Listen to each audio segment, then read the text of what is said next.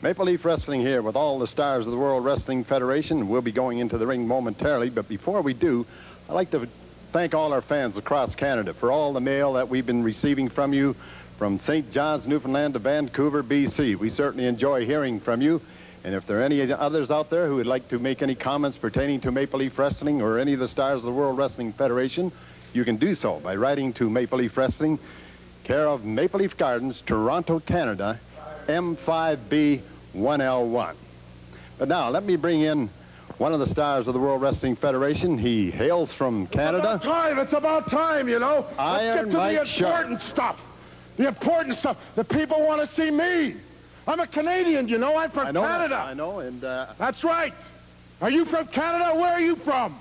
You're so it smart. Doesn't matter anyway. The interview is talking about me. I'm the Iron Man. And I'm big, and I'm strong, and I'm looking for competition.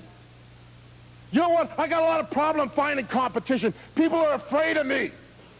Something about being a crowbar and a cement mixer and all that. I don't know. Yeah, I've heard that. I've heard you're a crowbar. I'll tell you something. I love to wrestle. I love to fight. And I love to win. And I'm a winner.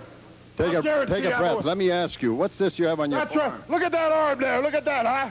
You know how I built that arm? You know how I built? I didn't build that in the gym with pumping little dumbbells and taking steroids. Mixing I was cement, out right? in the woods. I was swinging an axe. Swinging an axe, building arms, power. That's real strength. And when I get in the ring and I get this arm swinging just like a big axe, boom! And my opponent goes flying. And you know what? You know what? I win again. I win again. I'm a constant winner. Of course, anybody could see that. Look at me. Look at me. I'm a picture of a winner, of victory. And I love it.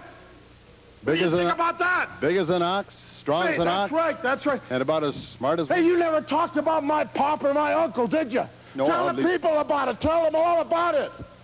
I'll tell them about it. You know, my father and my uncle were the World Tag Team Champions for 5 years straight. How about that?